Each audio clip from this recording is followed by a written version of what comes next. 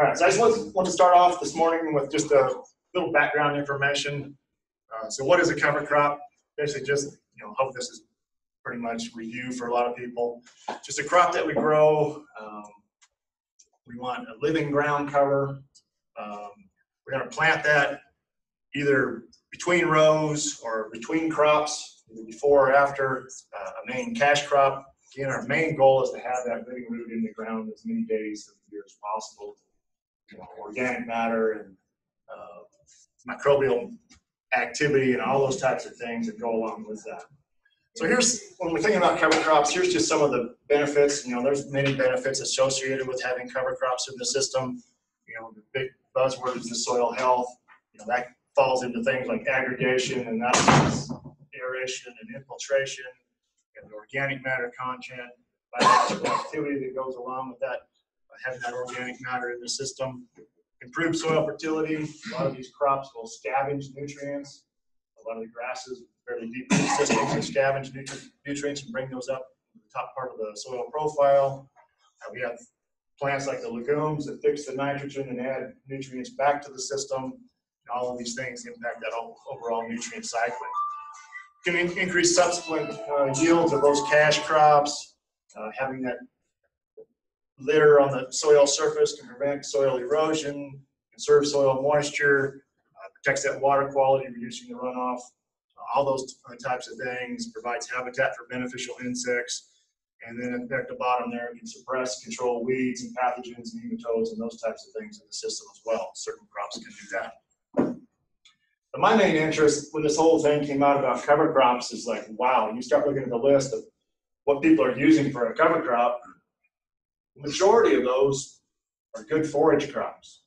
So, this integration of livestock in with these cover crops, getting this dual purpose, hopefully getting most of those benefits that I just listed on that previous slide, along with feeding your animals. This is kind of a win-win situation in my opinion. One thing to realize when we're dealing with the livestock is, about 90% of what goes in the front end comes out the back end of the cow. And, there's not all of that's available. The ammonia in the urine is going to be volatilized. It has to go through the nutrient mineral cycle, become available for plants, those types of things. There is concentration of the nutrients in those dung and urine spots. So the use of rotational strip grazing approach when we're grazing these cover crops can help to, minimize that concentration around the water tanks and some of those types of things. To me, one of the biggest drawbacks of having animals out there in the cropping system is this potential for soil compaction, especially on some of our heavier textured type soils. Another drawback is infrastructure, but a lot of that can be taken care of. Fences and water. There's a plethora of electric fencing type options out there, temporary electric fencing options that can be easily set up. Movable water tanks. Hauling water on a temporary basis, because a lot of these, when we're grazing these, we're maybe only talking 30 days, 45 days, maybe a couple of months at a time. So we're not talking a long period of time that we'll have animals in a given area.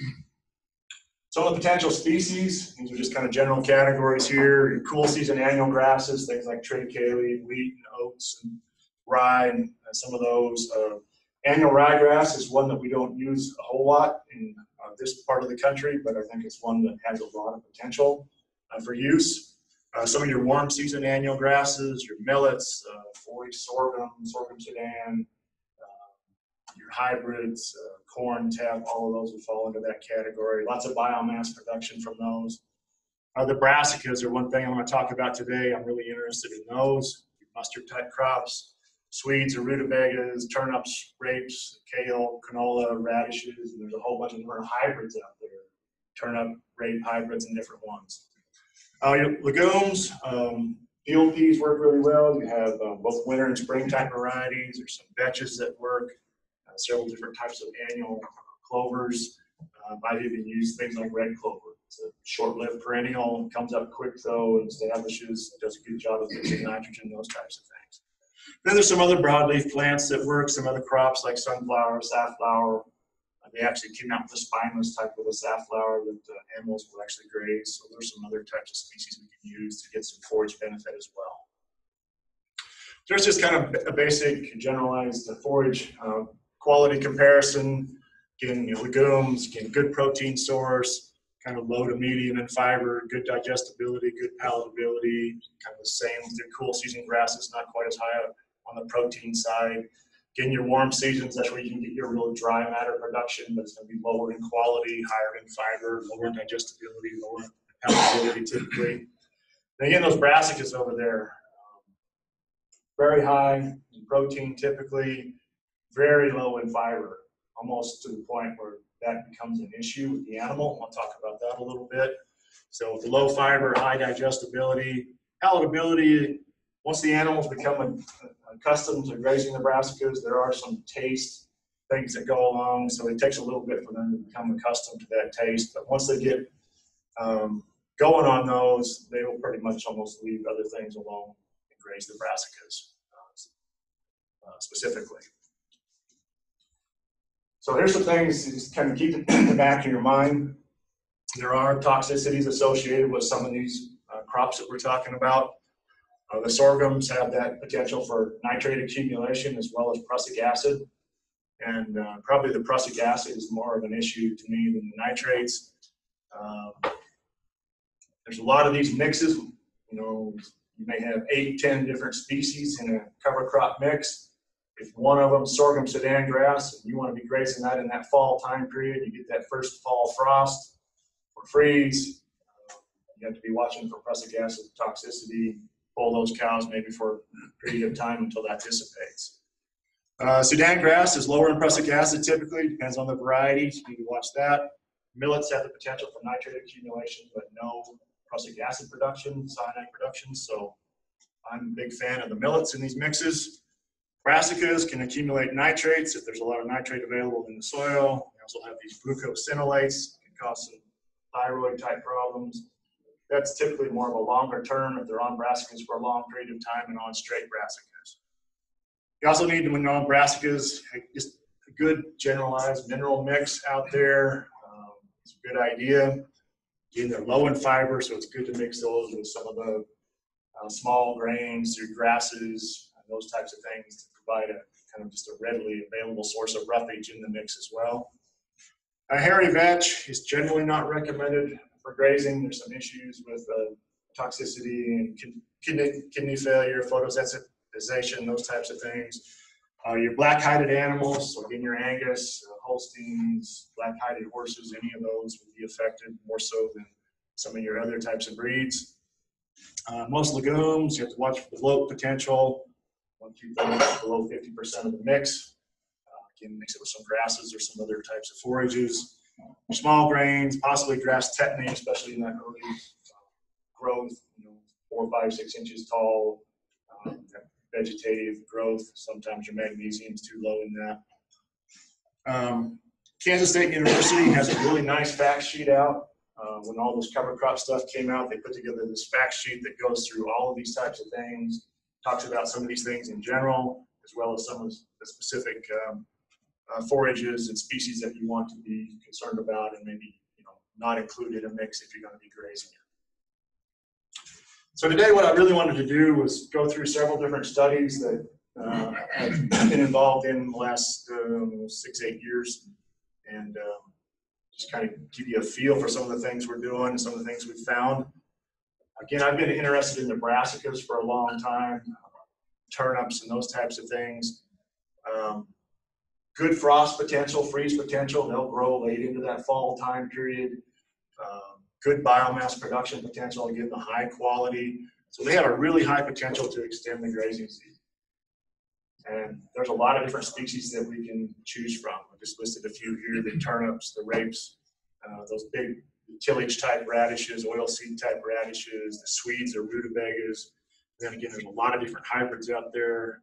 That one right there is called Postua. And that's one that we've been working with and been really impressed with that one. It comes out of New Zealand. So we did a study where we evaluated 2 different species or varieties of these brassicas in Fort Collins there at the research center. 3 different varieties of turnips, 3 different varieties of rapes, a kale, turnip rape hybrid, which is that posture, sweet or rutabaga, and one of those big tillage type radishes. 2 seeding dates. We seeded these in mid-August as well as mid-July. So this would fit like an after wheat. If you wanted a cover crop after wheat, these fit really well, at least in our environment, coming in after wheat and planting something like some of these brassicas. 2 sampling dates, mid-October, mid-November. Look at both yield and quality changes between those 2 different sampling periods. So here's the yield for the ones that were planted in mid-July and then harvested mid-October, mid-November. Irrigated, right? This is irrigated, yeah. I'll talk about a little bit of dry land work we've been doing at the end. So if we look at this, all of them pretty much made about 4,000 pounds, 2 tons to the acre or more. Some of those rapes, there's like 1 rape over there made 4 tons to the acre. Is that just the tops as far as like? This is just the tops, yeah. Not including the root. Yeah, I'll talk about the bulbs here in just a minute. Okay, or the ones for the ones that do produce the bulb. Okay. So, you know, pretty good dry matter. Again, just the tops here. When we look at these turnips and then this hybrid, we planted them back in July.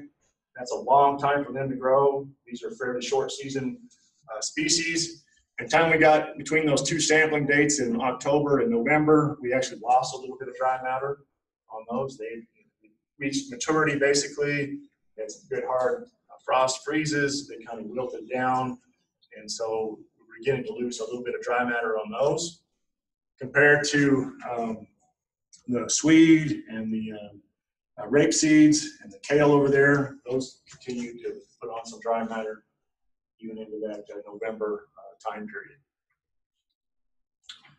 So this is the ones we planted in mid-August. Kept it on the same scale, same y-axis over here. So you can see not near the production, right? Just planting it 30 days later. So here we were lucky to get some of them achieved a ton to the acre, 2,000 pounds there. And those were primarily the turnips. And then this hybrid, again, this is turnip rapeseed hybrid. The rapes and the kale and some of those are just longer season type crops. Again, some of these put on pretty significant amount of growth between that mid-October and mid-November sampling period.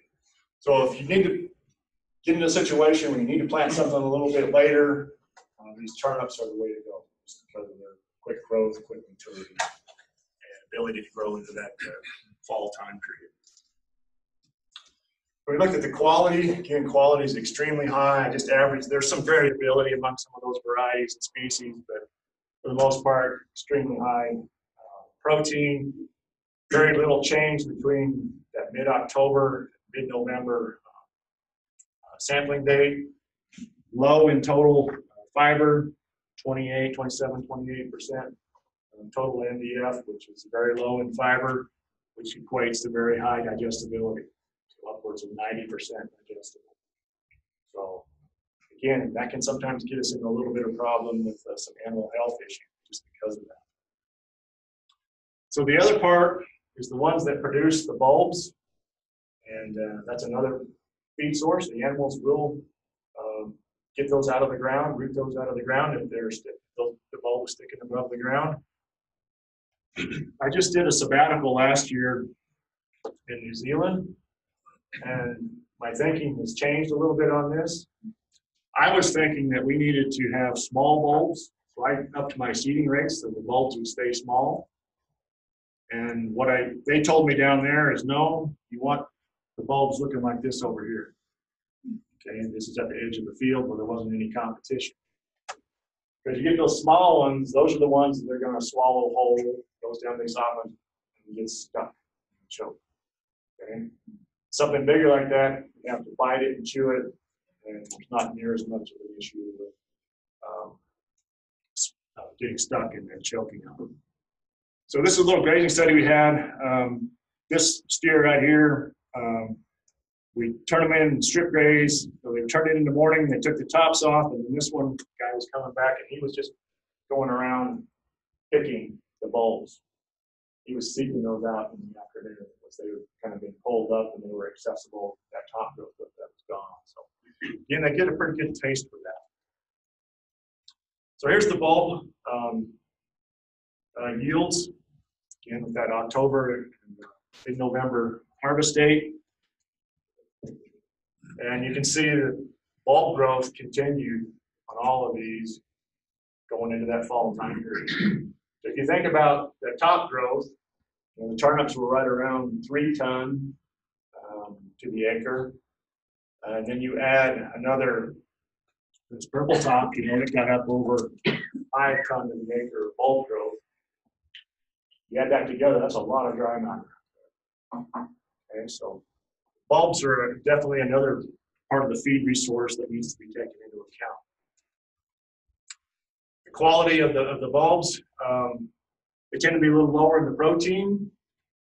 Again, very little if any change between the 2 different harvest dates in October and November. Very low in fiber, 16%. And not much fiber in there at all. So digestibility is mid-90s. So not everything they eat is going to be digested. So again, you don't have to really worry about the quality on something. Sometimes it's almost too high. Okay.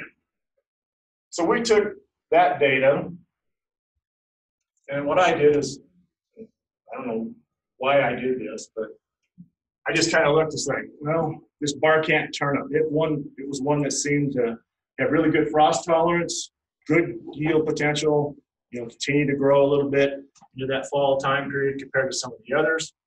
I really like this hybrid, very leafy.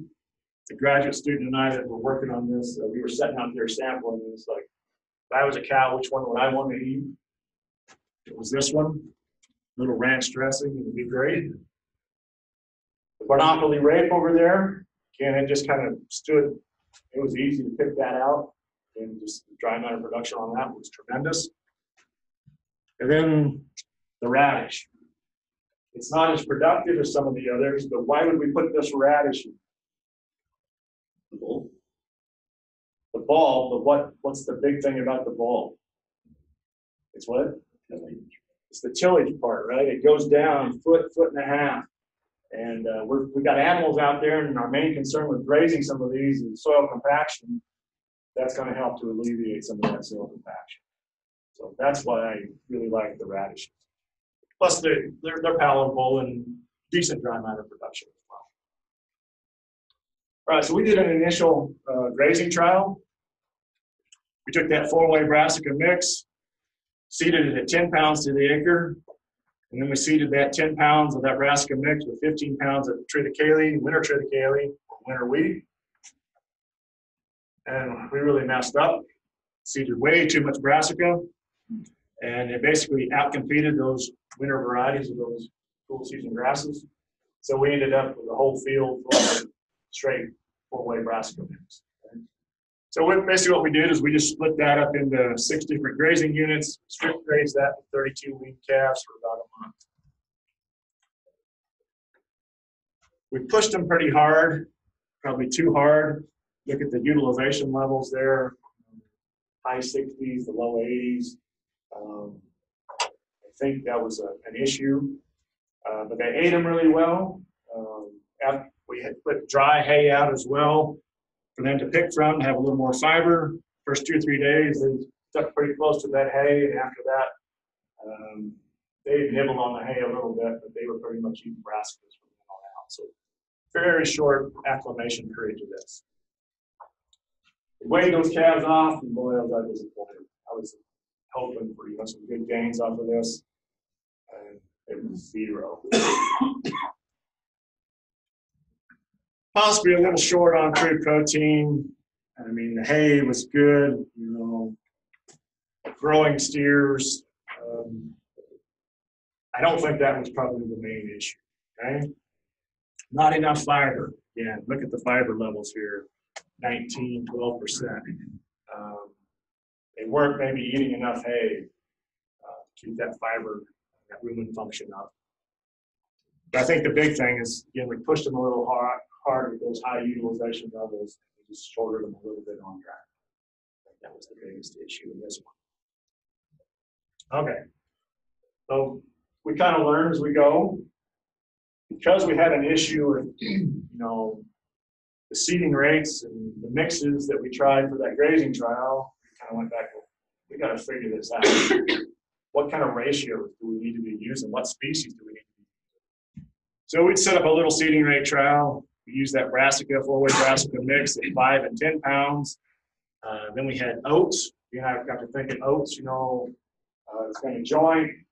It's going to get up above those brassicas, so it's not going to be, those brassicas aren't going to shade them out and outcompete them like they do those winter varieties of triticale and wheat and stuff. We put the winter triticale back in there. Then we went from straight oats and triticale, then added with 5 pounds of that brassica mix, decreasing amounts of the oats and the triticale. This is what we got for yields, dry matter yields. Again, no advantage to having 10 pounds of brassica seed out there. 5 pounds is plenty. You may be able to cut it back a little bit from there.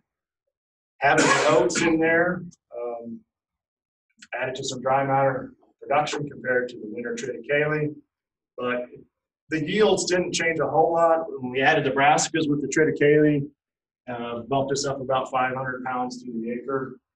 Having that brassicas in there, we actually had with the oats, the straight oats, we had the highest yield there, and it dropped off just a little bit when we put it in there with the mix.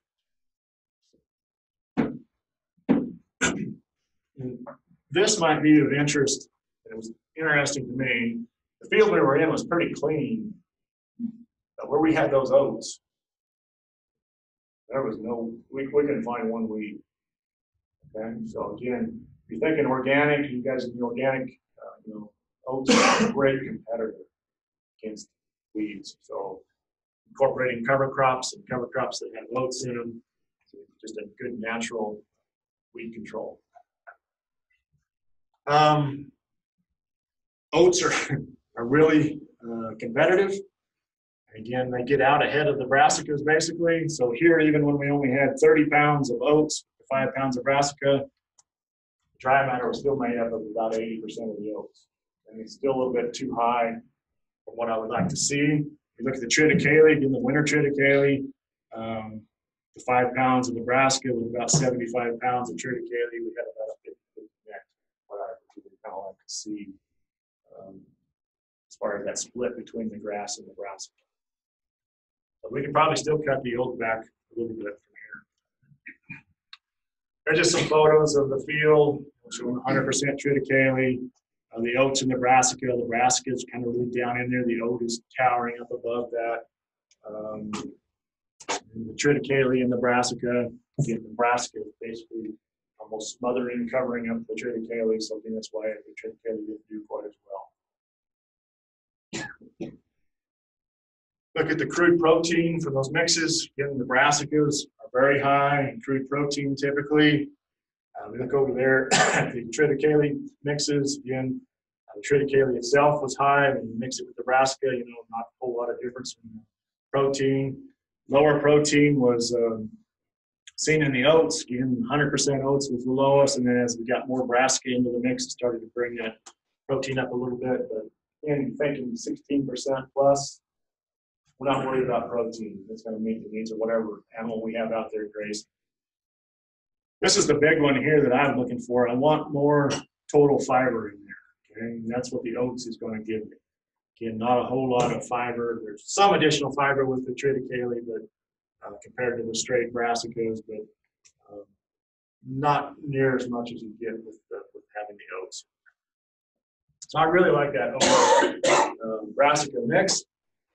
So then we came out with another grazing trial. We had 8 head that grazed straight brassica mix, that 4-way brassica mix. We seeded that at 10 pounds to the acre. We didn't have quite as good a seed bed, so I upped the seeding rate a little bit on that one. Then we had 10 head that grazed Nebraska plus an oat mix. That was 5 pounds of Nebraska and 25 pounds of oat. Okay. Nebraska yield just a hair under 2 tons to the acre. Nebraska plus oats gave us a little over another ton to the acre. So we're getting some fiber into that mix with Nebraska. We're getting more total dry matter production. This one came out with 25 pounds of oat in there. About 2/3 the dry matter was coming from the oat and about 1/3 from Nebraska. So again, if you want more of a 50-50 mix, probably still need to cut that oat back, maybe 18, 20 pounds of oats, 5 pounds of Nebraska. We ended up only grazing 22 days. We got froze out on this. Where we were grazing, we didn't have good water. We were hauling water and didn't have a way to keep the water heated and the ice out of it. But this time around, we did a little better. Nebraska only group gained 2.5 pounds a day, and Nebraska plus the oat gained 2 1/4 pounds a day. That's more what I was hoping to see. Here's the Nebraska oat. Again, the oats is up above the Nebraskas. The Nebraskas are down in there. We strip graze this. You turn them in the morning, and they went to grazing the tops off the oats. Come back in the afternoon and grazing on Nebraska. And here's the first strip that we grazed. It's hard to see, but Nebraska is kind of down in there. Here's the Nebraska only. This is the corner of the field. Didn't get quite good take right there.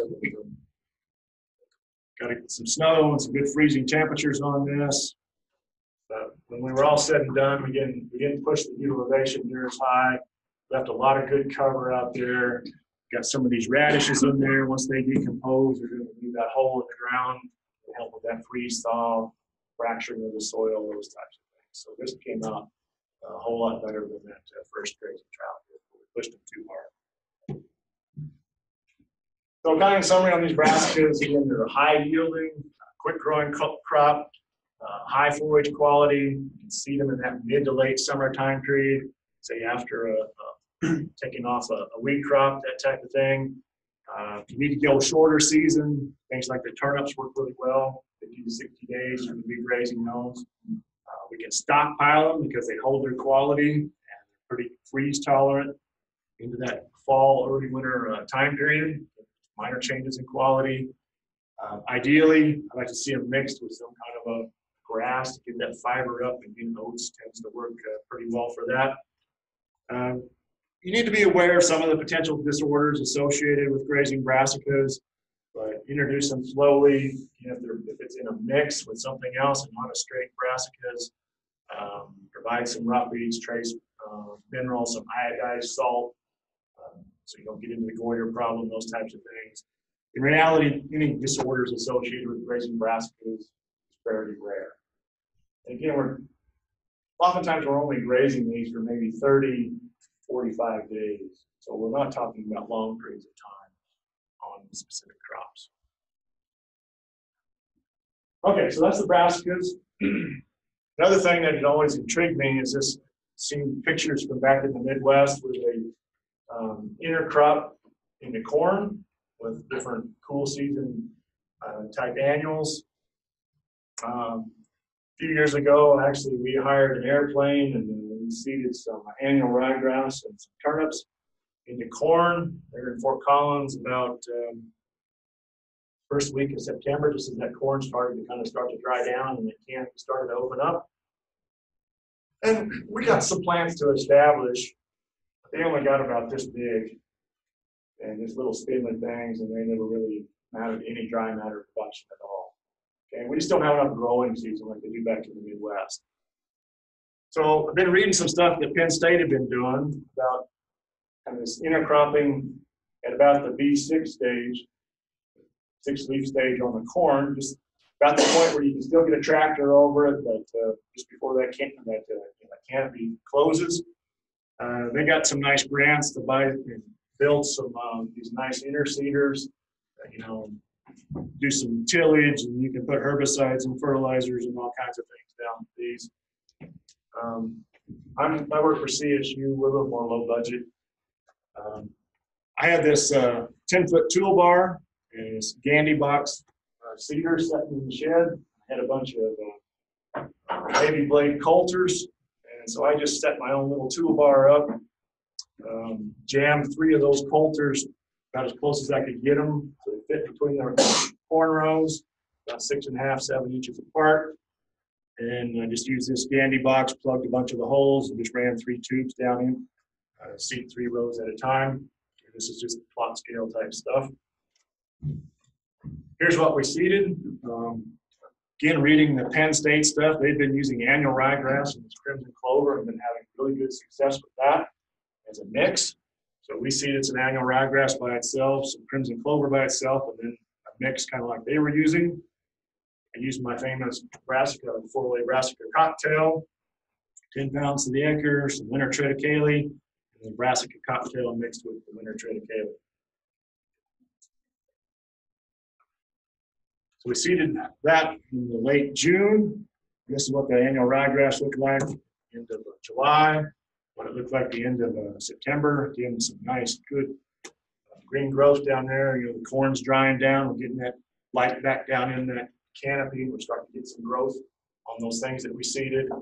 The brassica cocktail again was doing really well for us. This was just amazing me is when we pulled through at the end of the field, and so we had all these different things that we had seeded, and where there was no competition. I mean, there's a lot of production there. You just walk a foot into the corn canopy there, and it's like it goes from here to hardly anything, just because of that light competition that's going on down there. Here's what it looked like towards the end of October.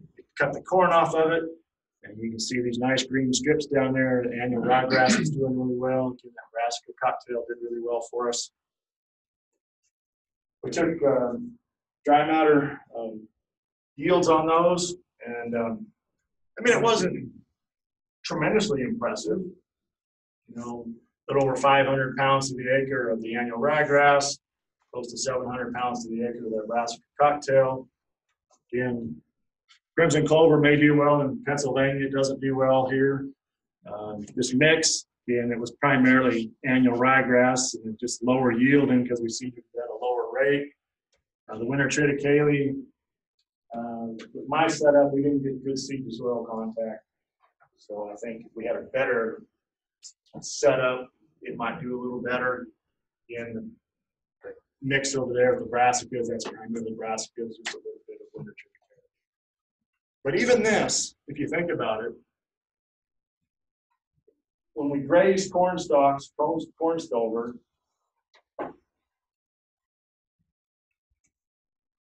good energy content there. And this is the total plant here, 4.9% crude protein. That includes the stalks and the leaves and the cobs and everything. That's not going to meet the requirements, but the animal's going to high grade corn stover. They're going to eat the cobs and any grain that's out there. They're going to eat the leaves first. But if you have, 500-700 pounds to the acre of that nice green cool season out there, that's 17, 18, 24% crude protein. They don't need a whole lot of that to offset basically as a supplement. That's what I'm looking at this as a supplement, protein supplement for those animals grazing on the corn stover, so you don't have to worry about protein supplementation, alfalfa, or whatever else you might be supplementing. And we've done a little bit of economic on this, and just compared it to feeding alfalfa hay as a protein supplement. And depends on what the price of the alfalfa is, but we could actually make this pencil out even with those yield levels that we had.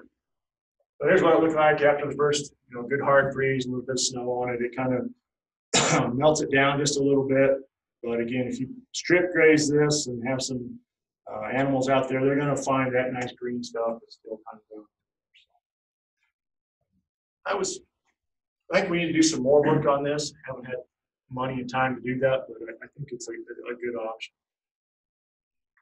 So, wanted to just finish up today on some. So all of that was irrigated under pivot irrigation. We've also been doing some work out in eastern Colorado, western Kansas, and the southwest corner of Nebraska on dryland cover crops. You know, there's this big push to use cover crops, and it's like when you're in a dryland situation and you put a cover in there, what happens when you come to put in your wheat crop or your corn crop, or whatever that cash crop is? What happens to your yields and stuff following? And so our thought is if you're going to use cover crops in dryland situations, grazing almost has to be a part of the system to capitalize, because you more than likely you're going to lose some yield potential, at least initially going into these systems on that cash crop. Okay, but if we can gain some benefit by offsetting some feed costs for livestock, or lease out cover crops to the neighbor or whatever that might be, you can get some economic advantage to pay for that, putting that cover crop in. So we've been working, this has all been pretty much on-farm type stuff. This was the guy over in kind of the northwest part of Kansas there. These were spring planted cover crops. So following, it was typically corn or sunflowers the year before, coming in with these cover crops in the spring, mostly cool season. I'll go over the mix here in a little bit. This is what it looked like when the cows went on. A month later, everything had jointed and was heading and seeding out. We grazed these and kind of divided the field into quarters basically, and grazed each quarter for about 5 to 7 days, about 7 days generally. Well, this is like the first quarter that we grazed, and it set those grasses back quite a bit, those cool season grasses, and allowed that rapeseed to come on, as well as some of the field peas to come on. He didn't go back and re-graze this, but if it would have been mine, I probably would have gone back and at least lightly grazed that. 2016 was a really good precip year, so got a lot of good regrowth on this. I mean, you still want to leave some residual out there for your soil health benefits, but there was a lot of good feed here that could have been taken advantage of. So 2016, the spring was pretty wet, so that guy got planted back in March. These guys didn't get out in the field early enough, and then it was too wet to get out and get planted. They didn't get planted until the first part of May. And so he didn't graze until July into early August. And so these mixes that got planted later and grazed later, we had both cool season and warm season species in the mix. Those ones that planted early back in March, there was hardly any of the warm season that showed itself. But in these mixes that were planted in May and then grazed in that July time period, you can see the sunflowers out there. We had some millet, different things, some of the other warm seasons that came up. So these were a lot more diverse type of a mix. This was an 8-way mix of the different species. So the mix was, we had some oats and barley, we had sunflower, rapeseed, some peas, a little bit of flax, safflower, and then the millet. So again, the millet, safflower, and the sunflower would have been all the warm seasons in that mix. So these bars, in the fields, we had some ungrazed. We fenced out some areas and kept them ungrazed, so we can collect a little bit of data on that. So the first bar is the grazed and ungrazed for a particular farmer. So the first 3 here got planted early back in that March time period. This was in southwest Kansas here, this guy. So he was a little drier down there. So he didn't get the regrowth like a lot of the other guys did. But if you look at the difference here between the grazed and the ungrazed, not a whole lot of difference. Okay? And that was due to, again, a good moisture year and good regrowth on what was grazed early. By the time we came back and we sampled and we averaged across all 4 of those reps, not a whole lot of difference.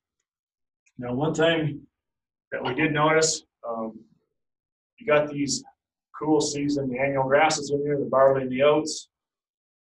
That's what tended to dominate the mixes. They weren't seeded at extremely high rates. I mean, they were, 10 to 15 pounds to the acre is all we had, but they tended to dominate the mixes. Sometimes it was the oats a little more, sometimes it was the barley a little more.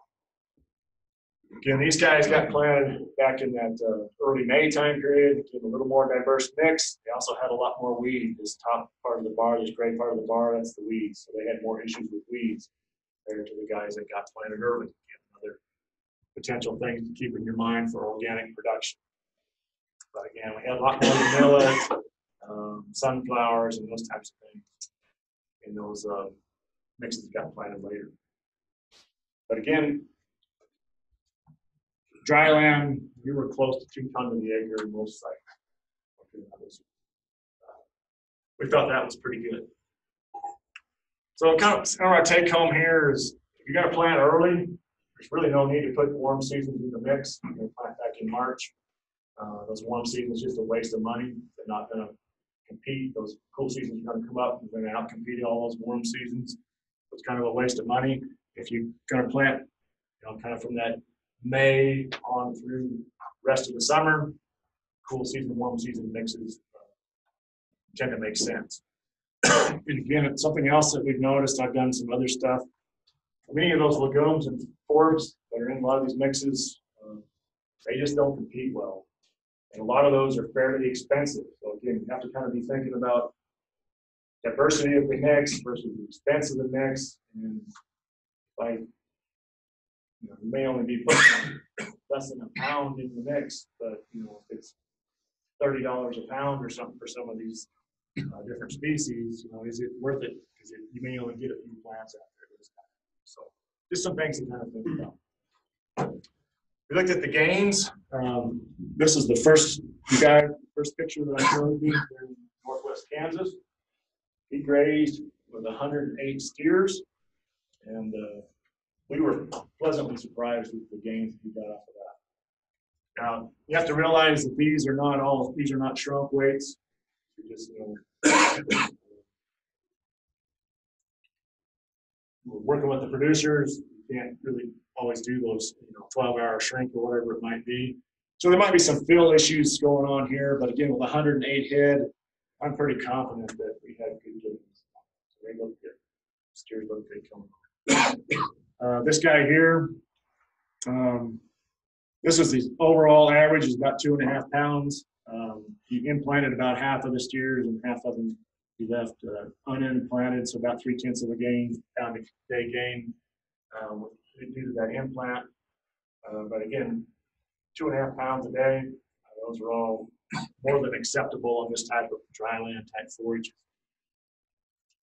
So the guys that got planted late in that May time period, you got into the mid part of the summer, early July when they first started to graze. This guy's looked really good when he first went in, but by the time they came out in early August, everything had pretty much dried up, things gone dormant, browned off. So quite a bit less ADG on these, 1.4, 1.2 pounds a day. But still, it's feed, it's a positive gain. So just going to be differences on when you graze them, what species are out there, what the environmental conditions are, those types of things. So we've also been doing some post-wheat. So those were spring planted, so come in as soon after we get the wheat crop off as possible. This is the mix we've been using there.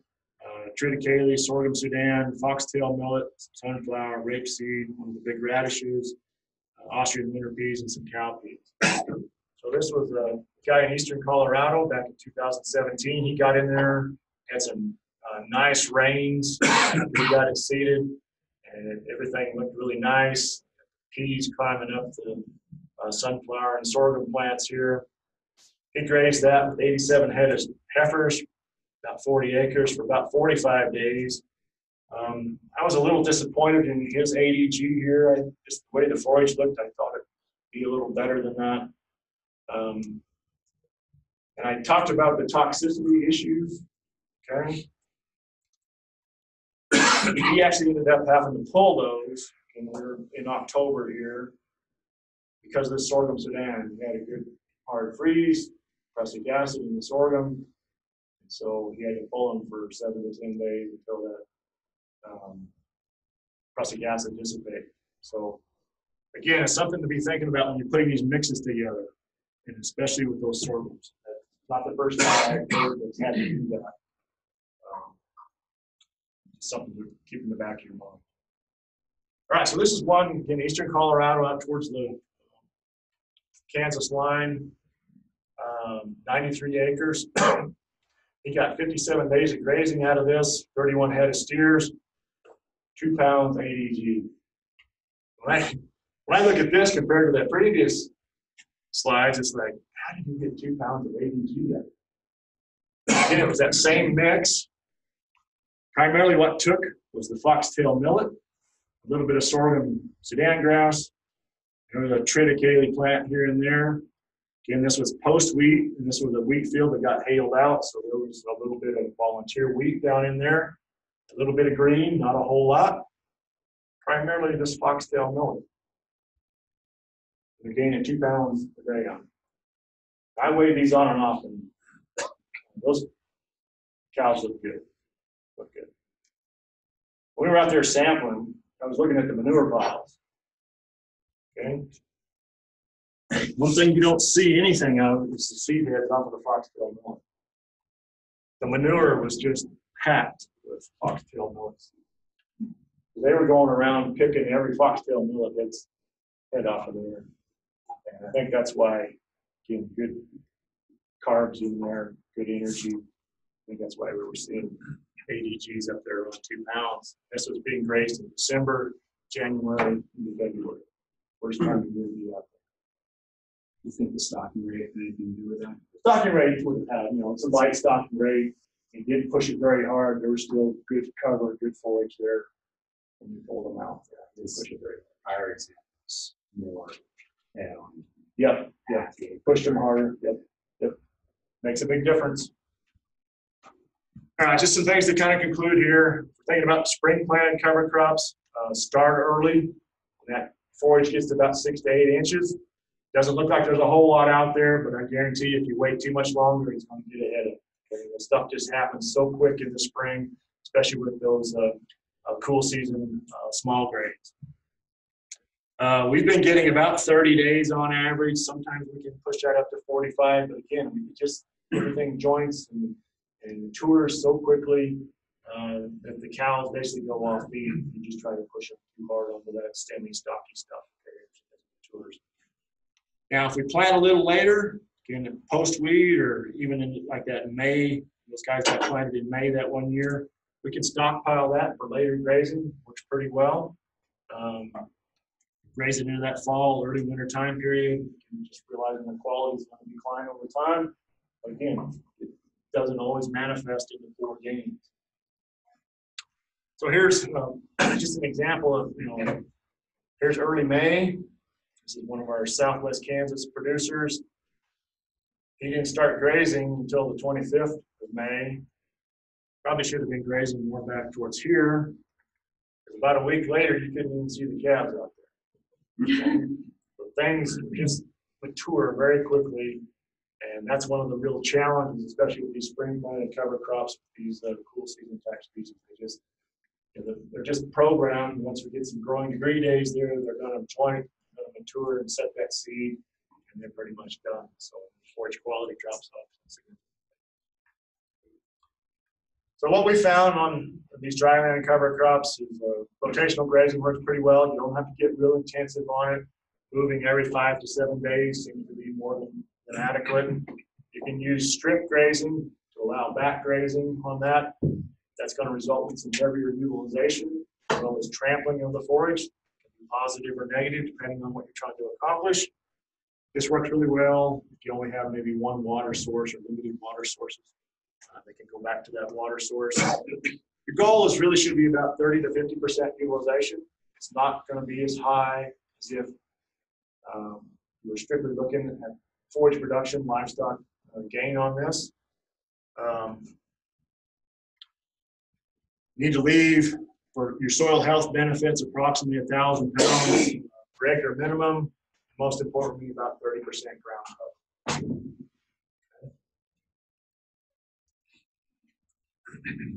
So just final thoughts here. What's your main goal here? Some guys may really be pushing the forage and livestock production part of it. And soil health may be secondary. Some guys may be looking totally at soil health, and forage livestock production is secondary. So each one of you is going to be different based on your own goals and objectives. How do the cover crop fit into your overall cropping system, not just that particular field? We've run into issues with crop insurance restrictions, that has set termination dates and things on some of these cover crops. You have to be terminated a certain number of days before that cash crop goes in, those types of things. What's your climatic and irrigation limitations in the dry land? If you think about potential impacts on the following cash crop, probably is going to, at least in our environment, there's going to be an impact. Do mixtures or monocultures fit your needs best? Impact on seed costs. Some of those lesser known species are very expensive, are really going to contribute to much, those types of things. You can always be thinking about those potential toxicities, things like that sorghum Sudan and the prussic acid issue. So with that, I think we've got a few minutes, not much, but a few minutes for any questions. Sure. So just a couple questions about those dryland cover crops. When you came in after your wheat harvest and planted late summer, did you still allow for that full fallow and go back into winter wheat that next, August, September, or? So they were coming in right after the wheat harvest, Yep. taking off. They planted their cover crop. The cover crop will be terminated that next spring typically, Yep. and then they're typically going back into like corn In that following in spring. the following year. Okay. All right. And then for your spring covered crops, you're just planting it in, grazing it off That would typically go back into winter wheat in the fall. in the fall. Okay. Cool. That's how most of the guys were managed. Okay. You ever try the mango beets, the forage beets to get a little bit? No, I haven't. Those were recommended to me as planting for pigs. Yeah, I just got back from New Zealand last winter, and the beets are really big down there for dairy. And, they're tremendous amount of dry matter production potential, but you have to be so careful with the luminance anywhere. You have to wean them on, almost have to wean them off. And they take like 2 to 3 weeks to wean them on to the beets. Just because they're so high in sugar and digestibility, problems with acidosis. Now, the pigs, I'm not sure they're not really tolerate that well. Seems like it's hard. In our experience. It's a pig. I don't know if that's true. So obviously you did a lot of these trials with cropland, right? What do you think of the possibilities of doing cover crops, no-till into like an existing pasture as a, to balance out like cool season grasses with a warm season cover crop mix or vice versa? I've messed with that a little bit, and I've never had any. Can't get the established interseeding. No, you can get it to come up, but it just can't ever compete against what's already established there.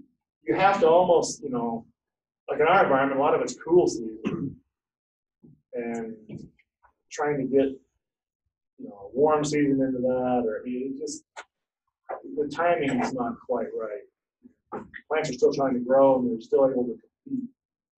It's not like some of the other parts of the country where, like Louisiana, they'll go into the Bermuda grass that's gone dormant with cool season annuals or something. And they can graze pretty much all season long, all year long. But the Bermuda grass has pretty much kind of gone dormant by the time they put that cool season annual. So that works pretty well. I'd like to make it work. Would something like that work? Like my husband was wanting to do something like that, like where he was saying, only this is in the Nebraska Panhandle where we're a little bit longer maybe growing season, but Yeah. maybe enough difference. All you can do is try it. Yeah. Well, Well, you don't go whole hog. yeah, well, when I was curious, we had a lot of smooth drum grass. Obviously, once you kind of graze it, it's pretty much done, especially you get it in dry season. So, I don't know if there's a possibility of something like that, or that rest of the year you might be able to get something for that fall. Yeah, I never tried it in the brome grass. Yeah, it goes through that summer slump pretty hard. Is it irrigated or dry? Great.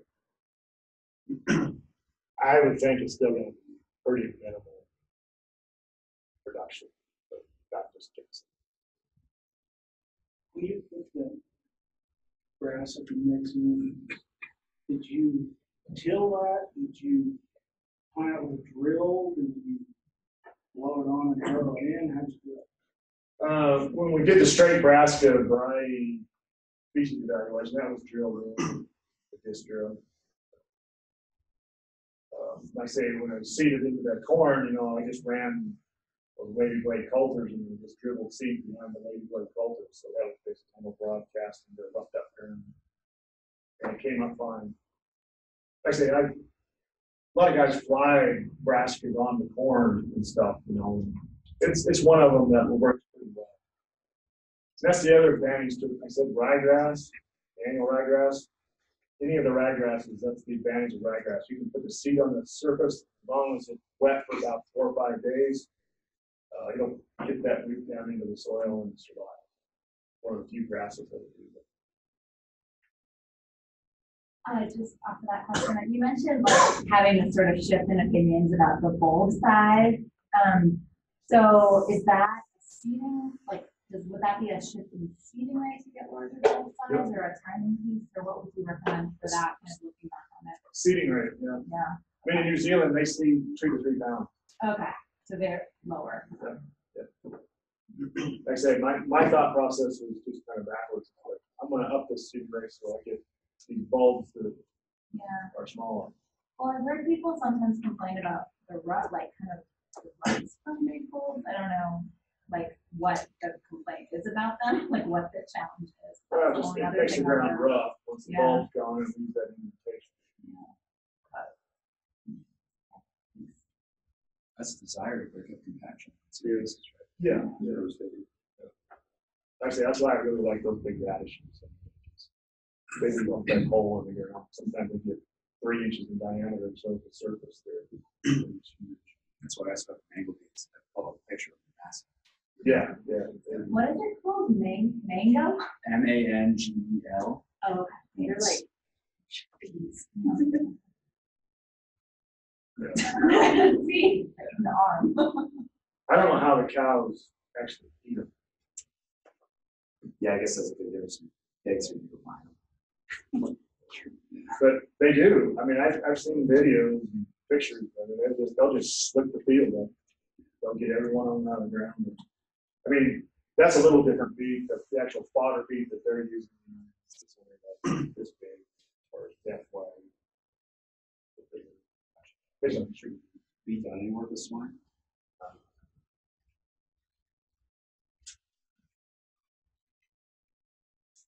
Just out of curiosity, with doing this, are you seeing any major differences in the soil as far as that organic matter and the nutrients available? I'm the forage specialist. So I haven't done as much on the soil yet. And we haven't been able to do it in the same area for long enough. The soil health and the changes in the soil health, that's more than a 2-year deal. That's the issue. It needs to be more of a longer term study where you cover crop stuff on the same area for 5 and plus years probably. You got to see an increase in the amount. Yeah, I think it's happening. We used to really try to measure, or I haven't tried to measure. Yeah, you got, leaving back behind a fair amount of dry matter, like Nebraska, that degrade quickly. It's got to be. How much residue are you able to leave behind at least? Well, like I say, minimum about 1,000 pounds. In many cases, we'll do more. Especially under those dry land situations. Maybe what's that impacting prior following yields? Yeah, there's some other of my colleagues that are looking at that. There has been an impact. Positive? No. under the dry land. That's Right. Right, that's the rule. irrigated is not something, water's not really back. There's a lot of positive benefits, back in the Midwest with high rainfall, there's some positive benefits, corn and soybean. Those and that type of thing. It's just, we're promoting cover crops everywhere. Every environment's a little different. If you do this dry environment, water's our limiting factor. They don't have to worry about that for the use. It's going to have an impact. So how do we mitigate that or make it economically feasible? Take a little bit of a hit on that. Thank you, guys. Thank you.